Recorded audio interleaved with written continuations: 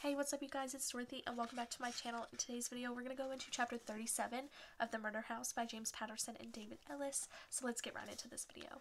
This video may contain sensitive topics and foul language. If you do not wish to continue, I suggest you click off the video now. You have been warned.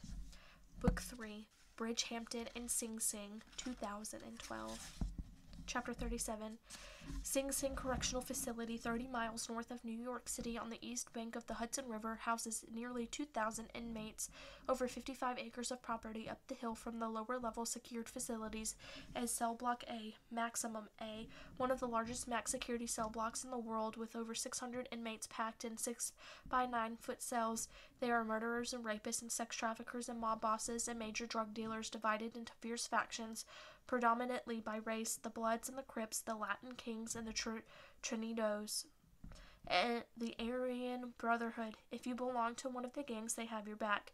You're protected, but even that, you're not really protected, because the sins of the individual are the sins of the gang, and retaliation in Cell Block A is in a common essence counts 4 times a day.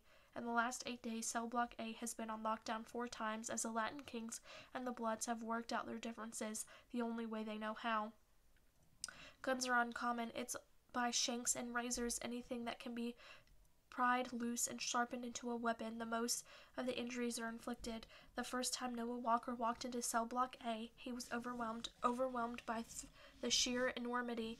The cell block extending 4 stories high and so far from right to left that seems to be no beginning or end, just an endless wall of steel and chain link barriers. Overwhelmed by the noise, a deafening clamor of hundreds of caged men shouting, radios playing, gates slamming. This is his home now. On the top tier of A block, gallery L, 7th cell. He will live in L7 for the rest of his life. He will live amid a massive series of cages covered by the concrete and brick dome, with windows and miraculously lit in very little light, sunshine filtered through filth, the polluted air, the noise, the solitude of hour upon hour, spent in a cell no bigger than a normal person's closet.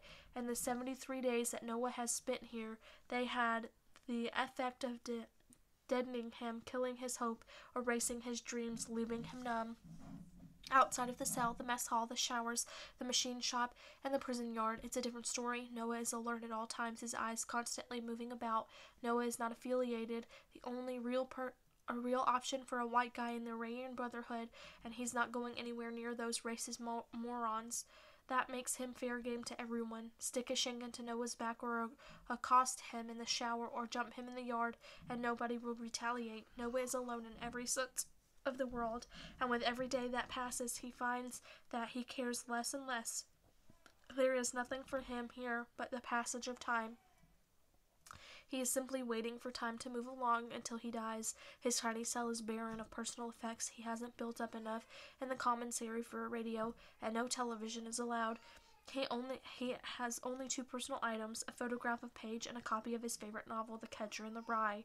In the photograph, Paige is in Noah's attic bedroom, her hand up to shield her face from the camera, and a look of embarrassed amusement on her face.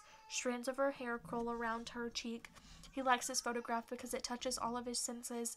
He hears Paige's voice, "Don't take my picture." He smells her the way he liked her best, sweaty after sex.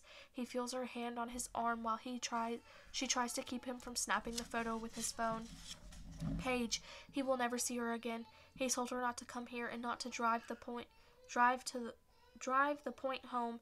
He told her he wouldn't see her if she came. They have no future now, and it's better she remembers him when life was good, to hold the sweet memory close to herself, rather than having her image of him deteriorate slowly over the years as he grows harder, more bitter. He met yesterday with his lawyer, who told him there would be a 1-month delay in getting his appeal on file. Noah told him that was okay. He doesn't have a chance.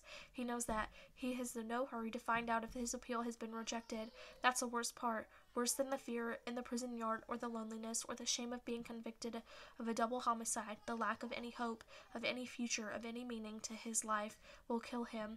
If a shank in the neck doesn't, which of those will come first? He has no idea. That is the end of this video. I will see you guys in the next one. Bye.